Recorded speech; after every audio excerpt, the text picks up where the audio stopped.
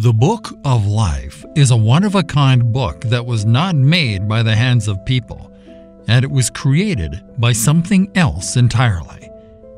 On the other hand, one can discover it in the heavenly domain, and it is the property of Jesus Christ. Throughout the course of history, God has made it clear to His servants and prophets that He is in possession of an extraordinary book. This is currently an open book containing a registry of names, and God deems very precious the individuals whose names are being recorded in it. Jesus also told His disciples about the Book of Life. This occurred during the Lord sending out the 70 disciples. As they returned from their mission, the 70 were elated that even the demons had been subject to them. Luke chapter 10, verses 17 to 20.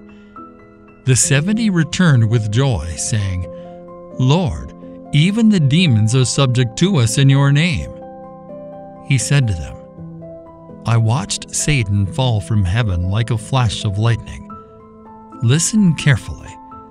I have given you authority that you now possess, to tread on serpents and scorpions, and the ability to exercise authority over all the power of the enemy, Satan, and nothing will in any way harm you. Nevertheless, do not rejoice at this, that the spirits are subject to you, but rejoice that your names are recorded in heaven."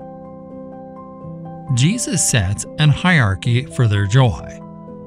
Jesus looks above this realm towards heaven. He directed them to turn their joy into the right channel. Notwithstanding in this, rejoice not that the spirits are subject unto you, that they have been so, and shall be still so. Rejoice because your names are written in heaven, because you are chosen of God to eternal life, and are the children of God through faith.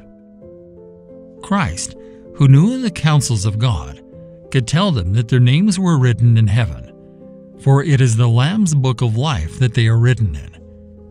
Note, power to become the children of God is to be valued more than a power to work miracles. For we read of those who did in Christ's name cast out devils as Judas did, and yet will be disowned by Christ in the great day. But they whose names are written in heaven shall never perish. They are Christ's sheep, to whom He will give eternal life. Saving graces are more to be rejoiced in than spiritual gifts. Holy love is a more excellent way than speaking with tongues. The actual reason to celebrate can be found here. To drive home the idea, Jesus makes use of a present imperative, sharet, which indicates that this should be a constant source of joy. The Book of Life refers to the great census of God where the blessed will be named. True and eternal life with the everlasting God is the essence of blessing. The Apostle Paul wrote a letter in which he mentioned the names of a few faithful brethren who were still alive at the time, and whose names are written in the Book of Life. Philippians chapter 4, verse 3. "Indeed, I ask you too, my true companion, to help these women to keep on cooperating, for they have shared my struggle in the cause of the gospel, together with Clement and the rest of my fellow workers, whose names are in the Book of Life."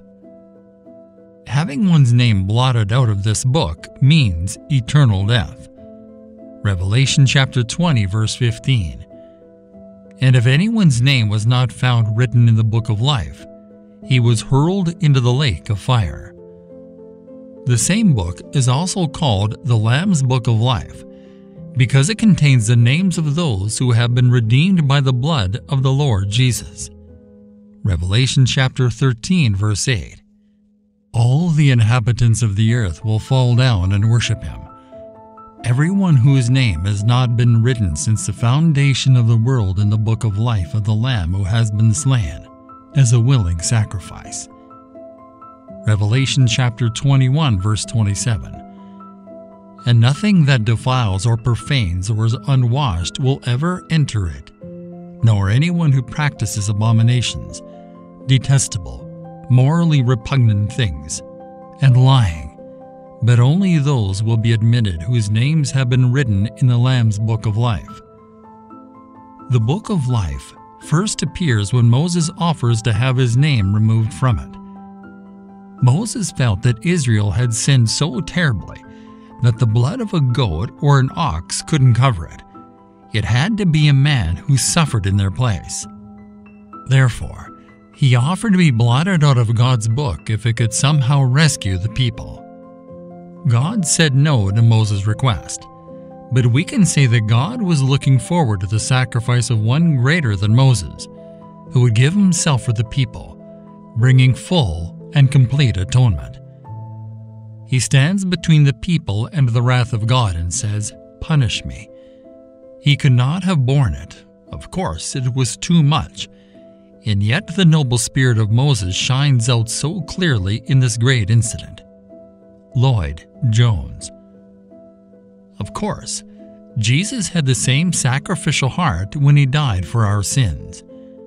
1 Peter chapter 3 verse 18.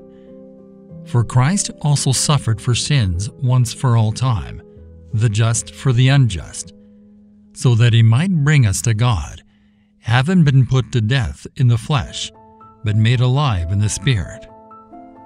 2 Corinthians chapter 5 verse 21. He made him who knew no sin to be sin in our behalf, so that we might become the righteousness of God in him. The Lord's response to the plea of Moses. And the Lord said to Moses, "Whoever has sinned against me, I will blot him out of my book." God agreed to spare the nation, but reserved the right to judge individual sinners. The names of those who have been spiritually converted and dedicated their lives to God's service are recorded in the Book of Life. Moses, like other God's servants, recognized that his name was already written in the Book of Life. Because Jesus said that Abraham, Isaac, Jacob, and the prophets will be in God's kingdom, their names are undoubtedly written in the Book of Life. Luke chapter 13 verse 28. In that place, there will be weeping and gnashing of teeth when you see Abraham, Isaac, Jacob, and all the prophets in the kingdom of God, but yourselves being thrown out. The names of those who will be in God's kingdom will be written in the Book of Life. Malachi chapter 3, verses 16 and 17. Then those who feared the Lord spoke to one another, and the Lord listened attentively and heard it. And a book of remembrance was written before him for those who fear the Lord and esteem his name.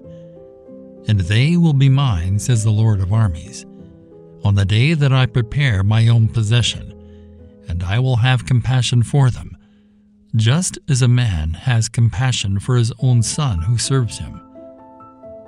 God made it quite apparent that the name of a person could be taken from the Book of Life.